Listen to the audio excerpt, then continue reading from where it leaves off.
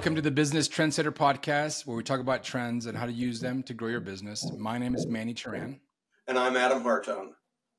We're here every week to discuss how to grow your business, understanding trends, understanding the dynamics of business growth. And if you think about business growth, the single element that defines what that is revenue. And I had a recent conversation with somebody that happened to be a government worker about what's the quote unquote best kind of money. And this person said to me that the best for them, in their mind, the best kind of money is grant money because you don't have to pay it back. And I thought to myself, not so much. I think it's definitely customer money, because if you've got customer money, it means you have a market. It means that people are going to buy your product or service over and over again. And so, Adam, let's hear from you regarding why and how important revenues are for growing your business. Well, there was a study that was done back in the 1990s, going into the new century, by MIT, and I've been trying to find this study. I've been trying now for about 7 or 8 months to find it, because some people asked me if I could get it for them. And unfortunately, I've hunted and hunted. I've called colleagues, but I'm struggling. So folks, I apologize. I can't give you the name of the study right now. I'm still trying to find it. But anyway, MIT got a government grant and they raised quite a bit of money. And my recollection, it was they raised something like $50 million to try to create a model to predict the success of an entrepreneurial venture, and then businesses as they launch things. And they fed all the public data in, that they could get all the private data and revenue and costs. And then they went and got leadership information. Where did the people go to school? What was their background? Were they in the industry? Were they in a different industry? Did people change industries? They got all kinds of information about regulations and taxes. And they built this huge model, only a university with a lot of money could do.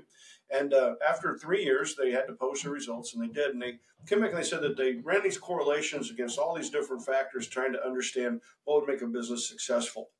And they tried to say, was it leadership, being very well educated, or was it having a lot of patents and trademarks and all these different factors? And they said when they got done, there was only one variable that was any good at predicting success. So there were a lot of variables, hundreds of variables they looked at. None of them had really had a predictable score to it. But the one variable that predicted success was revenues. People who sold more stuff were more successful. And I think the reason I'm having trouble finding the study is because it was such an obvious answer. And they were a little embarrassed about, hey, we spent all this money and this is what we got out of it. It was something that most people would probably sit there and think about for a while and say, that's probably true. If people are buying your stuff, you're doing good. If they're not buying your stuff, you're obviously not doing so good, and you're doing something wrong. Yeah. Yet we tend to forget about that. We get all wrapped up in our business. We get all wrapped up in talking about politics and everything that goes on. Then we start to forget the fact that the most important thing we have is our revenue stream, that the revenue stream is telling us if we're successful or not. If customers are turning you down, if customers are buying less stuff, if the prices are falling through the floor and your volumes aren't going up enough to make a difference so that you can keep growing, then it's telling you the world is moving. Yeah. And where's it going? But wherever it's going without you. If your revenues aren't going up, it's going without you. And you're like the guy that was working in the livery stable, pounding away on that anvil, making another horseshoe while he watched the next Model T drive by out front. And he said, saying, well, I don't know about this thing, is this going to really matter? And he kept pounding away on that anvil until there just wasn't a need for the guy anymore. And that's where I think we get stuck a lot, is to remember that it's so simple, but are you able to sell more stuff? Are you able to keep those revenues up and growing? One of the things that, you and I met because of Vistage, I was a member, you were a speaker, and I think it's a great organization. And I think there's lots of other similar organizations that have a lot to say. And there's always conversations about HR or conversations about building your culture and these things. And they're all great. They all have a good place in your business, but if they're not really there in process and, in the whole process to build revenue, then what's the point? And I'm not saying that you've got to be a mercenary company that just, rapes and pillage, so to speak, but it's got to be something that if you do something for your business, at the end of the day, it should increase and improve your revenue generation ability and your revenue. Yeah.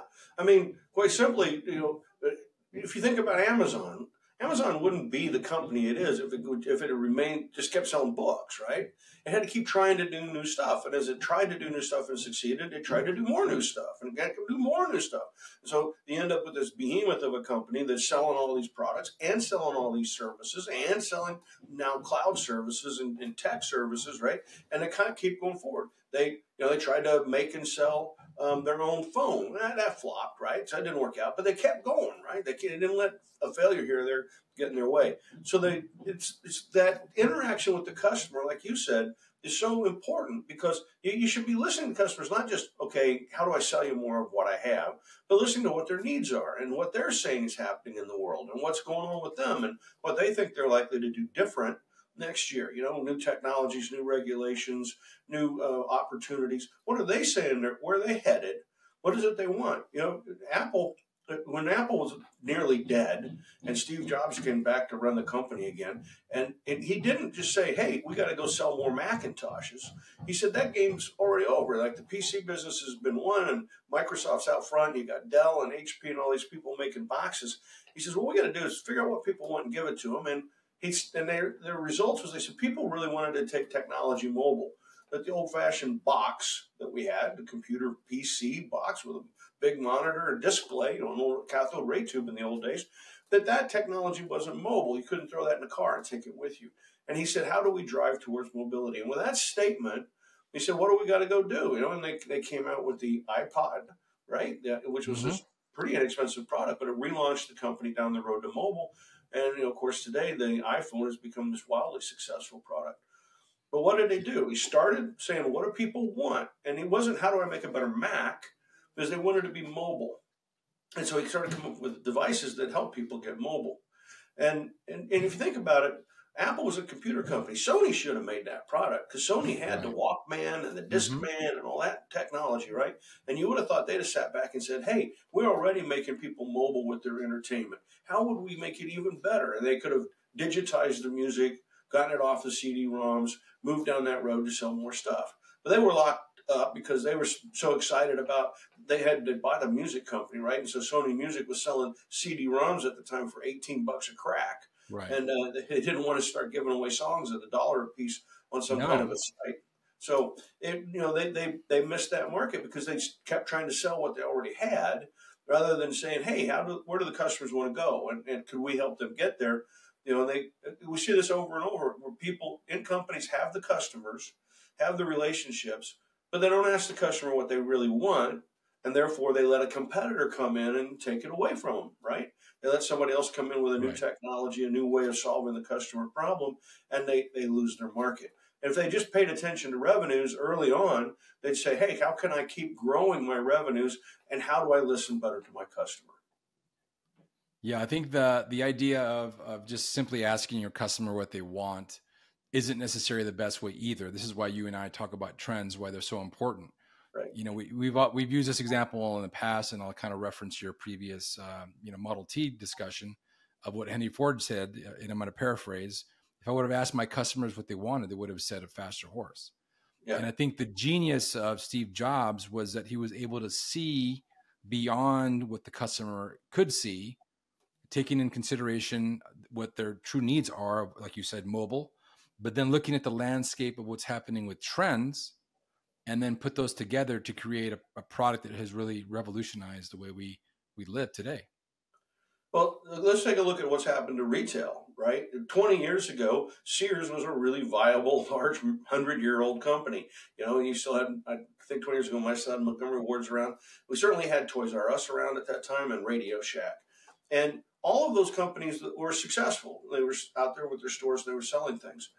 But whenever the new technology came along that allowed people to start buying stuff over the internet and it birthed this whole thing we call electronic commerce, these guys didn't see that as an opportunity to sell more stuff. Instead, they started saying, well, maybe I'll use some of that internet technology in my purchasing operations, or I'll use that internet technology with my inventory management control systems across multiple stores. I'll use this technology on my ability to hire and staff my stores.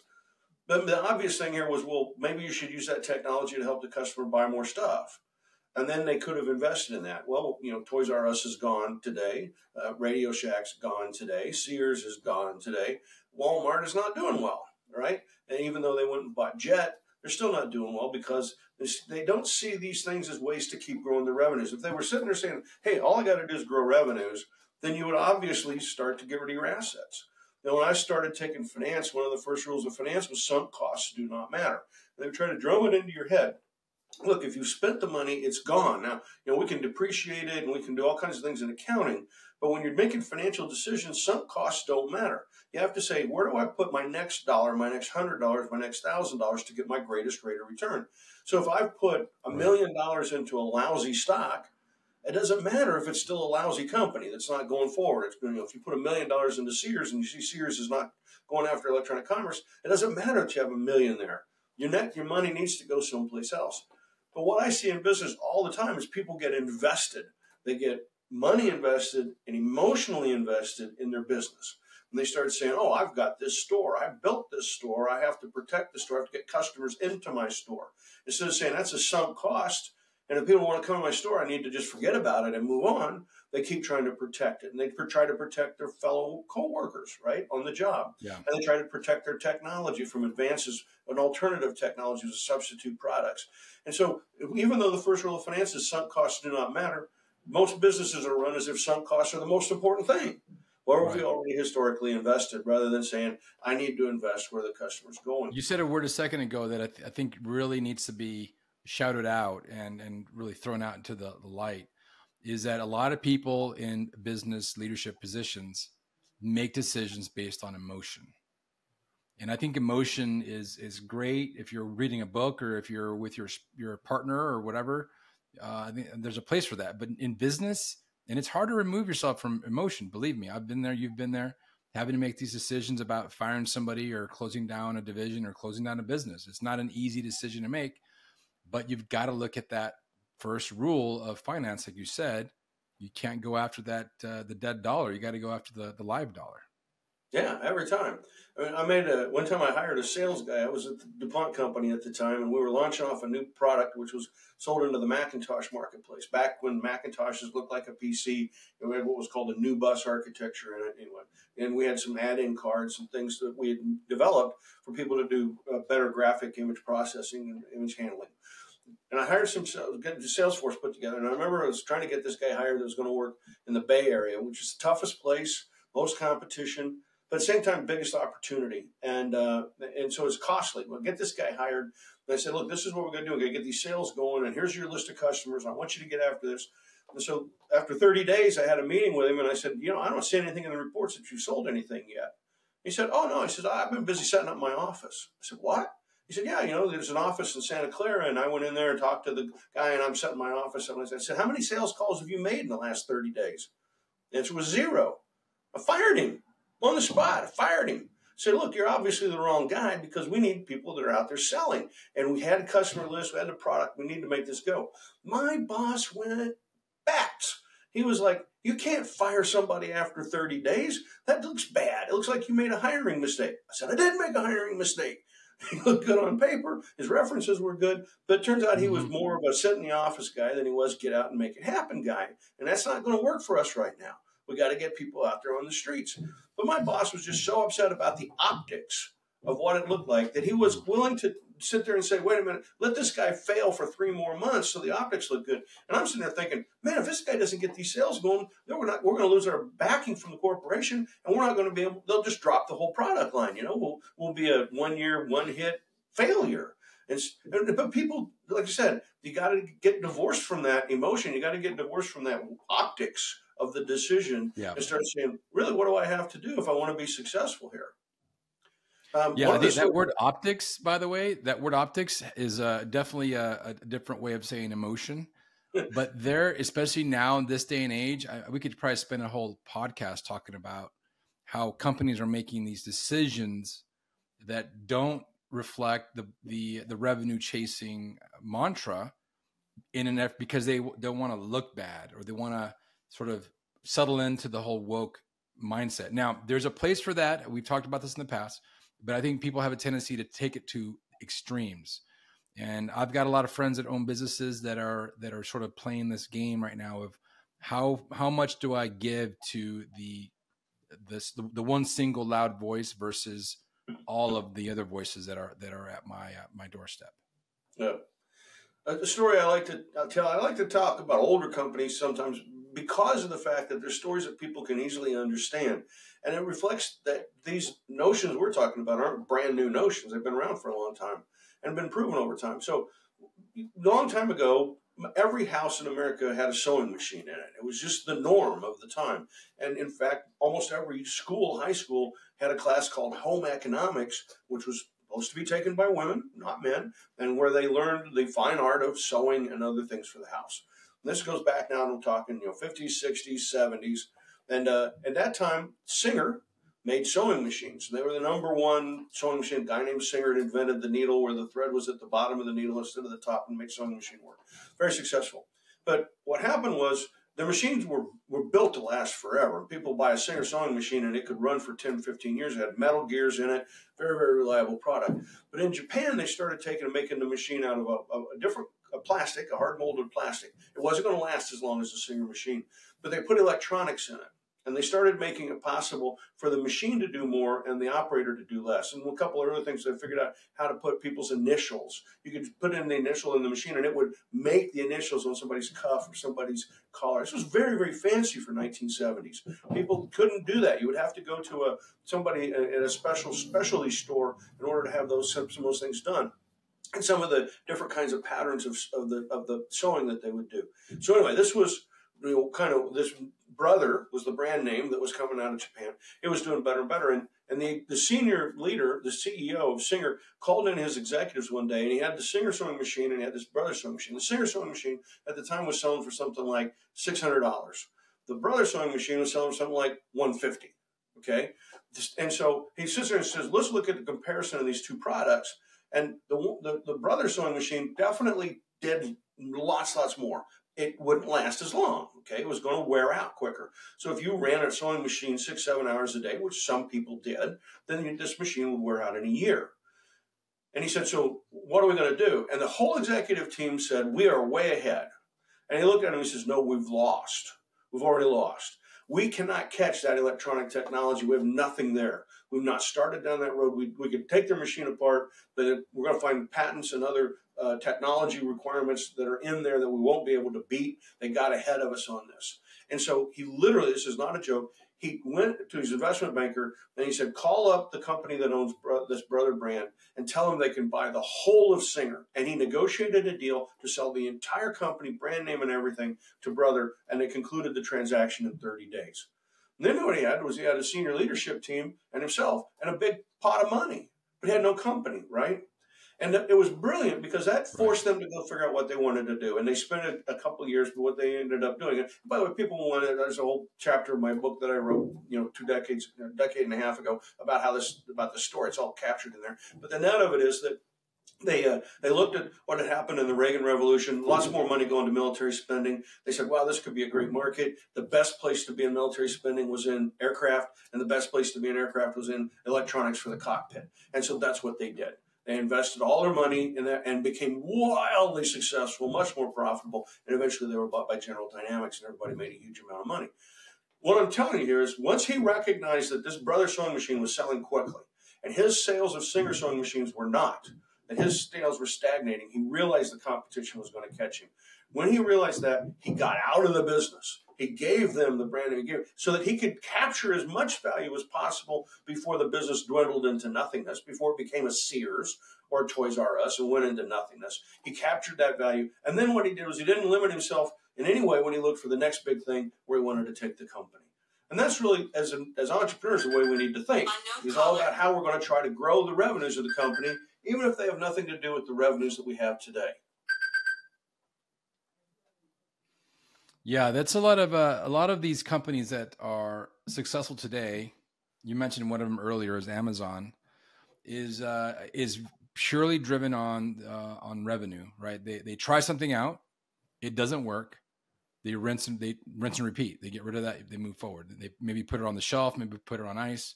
The whole idea of that store where you just walk in and grab whatever you want and walk out, and everything is RFID tagged. And I mean, they've tried lots of things, and They keep on trying. You know, we've talked about blank space in the past, and there's a method to do this successfully, but there's no emotion. And some people might think, well, that's not the way I want to do business. Well, do you want to be in business for the long term, or do you want to just be in business for, the next quarter, the next year, until somebody else eats your lunch? So one of the things that I always tell groups when I'm doing presentations is that over time, your revenue needs to grow at 10% per year. And for a lot of small businesses, that seems to people like it's a really big number to try to hit. But the reality is that if you don't grow 10% per year, you're not sustainable. The economy overall grows at about 2 to 3% per year. I mean, just listen to what Jerome Powell and all the people in the newspaper are saying, Larry Sanders, all the people. And so you got to grow at 2.5%, 3% to keep up with the economy. But on top of economic growth, you have inflation, which historically is about 2.5% to 3%. So we're trying to get to again. So what does that tell you? I got to have 5 points of growth just to keep up with the economy. Otherwise, you're the guy pounding the anvil, watching the money go to the guys driving the cars. You got to keep up with the economy. So imagine the economy is a big balloon, and you're a little balloon inside the big balloon. As the big balloon expands, you've got to proportionally expand if you want to be sustainable, if you want to grow. So the big balloon's growing at 5%, so you got to get 5% just to be part of the balloon and not be losing place. But on top of that, stuff wears out in business. You know, you've got to replace your anvil. You got to replace your hammer. You got to replace your computer. You got to replace your assets. You got to invest in new technologies that make when the old technology starts to become obsolete. So you can't keep doing your payroll on paper. You got to start to buy new computers and software and things that allow you to keep up, right? So you have to invest in the basics of your business as new technologies come along. People leave. You have to replace them. That requires training. It requires hiring costs and training costs to get people up to speed. And so what we now know is you've got to grow your business at about 4 points a year to replace the dying part of it. So a lot of people sit there and say, hey, Joyce has worked for me for 20 years and Jim has worked for me for 15 years. And you're not thinking of, they say, I don't have that turnover. Well, Joyce and Jim could leave in the same week, right? The reality is you've got to be prepared to replace your assets. And if you're looking around and your assets are getting old, the tables are getting worn out, chairs are getting worn out, it's telling you you've been underinvesting in your assets, maybe underinvested in your brand. A lot of people don't spend on advertising. Brand looks really good, but over time it gets chipped away because other people do things to make their brand bigger and your brand gets smaller. So you got to invest in advertising. Again, that all gets you to 4 points. So you got to have 5 points to keep up with the basic economy and 4 points to keep your business alive. And you haven't given yourself anything yet. Your investors have got nothing. So you got to have 1 point of growth just to have some money for the investors at the end of the day. So that takes 10 points, 10 points of revenue growth just to be consistently sustainable. Now, if you want to pay big bonuses, if you want to put money, give people opportunities to take time off, you want to take everybody out for parties and things like that, you got to be better than 10 points. And the good news is if you get up 11, 12, you probably have that. And if you're doing 15, 16, you got a great business. You got a great business. And that's why if we look at companies like Google and Amazon, or not Amazon, Google, Apple, Netflix, where you hear about people doing things like having a masseuse in the building and people playing and having ping pong and people having free sushi and those stories, those are all in these high revenue growth companies. Why? Because the cash is flowing in. The customers are buying more, and the more they buy, the more the cash flows in. In fact, if we take a look over the last 3 years, we saw that Facebook, or Meta company, was growing at a really good rate. And then what happened was there was this big focus on VR, virtual reality, and they took their eye off the ball, and they had 2 consecutive quarters of negative revenue growth. And boom, the stock fell from 300 to 80. They got crushed. They got hammered. And everybody was writing them off. Well, somebody got a hold of Jeff Zuckerberg and his team, and they said, guys, nobody cares about virtual reality as long as you're growing your revenue. But if that's all you're going to talk about and your revenues go down, then you're in big trouble. They turned their heads around. They got refocused back on ad sales. They got quarter after quarter revenue growth, and the stock's back up to $300 now. And this all happened in the course of a couple of years. We turned it around. But that's the point. The point is when you take your eye off the revenue ball, you're going to get hurt. You're going to get kicked. And the more you're in technology games, the harder you're going to get kicked. So you got to be after it all the time in order to keep your revenue growing up so that you're not getting kicked by the competition and getting kicked out the door by your customers. You need that 10 points at a minimum, but we're really looking for 15 to 16. One of the things that, when we talk to our client base that we get some pushback on, and I know you'll relate to this, Adam, because we see this day in, day out, is that entrepreneurs and business leaders who are successful are blinded by their success. So when you're riding high on that wave, you're shipping out DVDs, your Netflix back in 15 years ago, and you don't see with the cliff coming, right? You're so successful, you're putting money in your pocket, your investors are happy, you're having these parties, you're having the masseuse come in, all that, and so you take your eye off the ball, and then you've got that moment where you slip. And a lot of giants that have slipped. Blockbuster slipped. You mentioned Sears earlier, and there's companies today that are slipping. That even Walmart's slipping. So I think it's important in that domain as well to remove emotion and to look beyond what is in front of you. What are the trends telling you? What's happening with the customer base? Where are things going? You and I talk about trends all the time because that is the rushing current of the river that we've used that analogy. Where are things going? Rather than being that giant swamp, why not be in a smaller, fast-moving river that then expands into a bigger river of revenue? I went on this mission of talking about revenues and these stories around 2003. And of course, I had to put a lot of data together, and I wrote the book, Create Marketplace Disruption, which came out in 2007. And at that time, I was going around proselytizing to people, and I would walk in a room where everybody knew Jim Collins. And Jim Collins didn't talk about revenues. He talked about cultural issues like you're talking about. Know your hedgehog concept. Know what you're good at. Be very focused. Do what you do very, very well. If you're very good and you're very focused, everything will work out fine. Of course, nobody knows who Jim Collins is when I go out and give talks now to people under the age of 40 that never heard of the guy. Why? Well, because a lot of companies got real focused on the one thing they knew how to do, and then that one thing wasn't important anymore, and that's what happened to them, right? They got themselves in a lot of trouble and went away. But I fought that battle hard from 2007 up through into the Great Recession. And then in the Great Recession, I'm telling people it's revenues, revenues, revenues. And they're looking at me like, hell no. It's about survivability. I'm not going to take a risk on growing my revenues. I want to keep as much money in the bank as I possibly can. You're an idiot, Adam. You can't be doing that. Well, then the recession ended. And when the recession, we worked our way out of the recession in 12, 13, and 14, those companies that focused on revenues and not profits, those that said, I'm going to run on a real thin margin, what happened was they gathered more customers, they launched more products. They were inside that customer's world selling them more stuff. They'd improved their efficiency because as they got revenues, to keep growing revenues, they had to figure out better ways to run the business. So they opened up the creativity innovation doors and said, we got to try it, because if we don't try it, we won't be able to keep going forward. We got to keep after this. And so what we learned then by the time we got to 13, 14 was that the number one criteria for success through the Great Recession, which was a horrible recession, was revenues. Revenues, again, made businesses sustainable. If we're this week, first week of October in 2023, we've got the stock market's been terrible in September, and it's doing bad this week. And the whole thing is that Treasury yields are at the highest they've been since something like 15, 16 years ago. And now people are much more concerned about a recession than they were 2-3 months ago. And so all this talk about the recession has gone way up. And I want to just bring forward again that if you think that there's going to be a recession, then it is more important than ever that you focus on revenues, because you've got to start saying, what do my customers want? How do I get my customers to sustain me through this?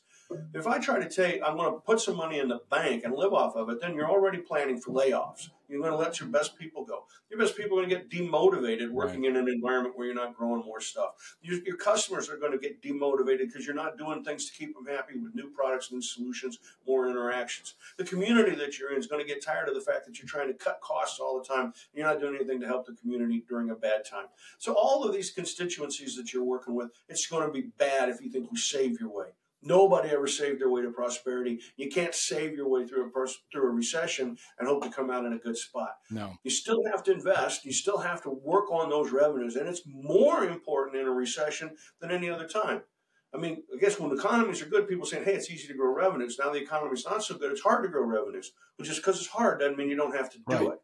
You still got to get out there and make it happen. No, I think, I mean, if you grow your revenue during a recession, that means that you're working smarter, you're working better, and you're going to get more market share at the end of it. You're going to keep your people employed. I mean, there's lots of reasons why building revenue, especially during the fabled R word, is important.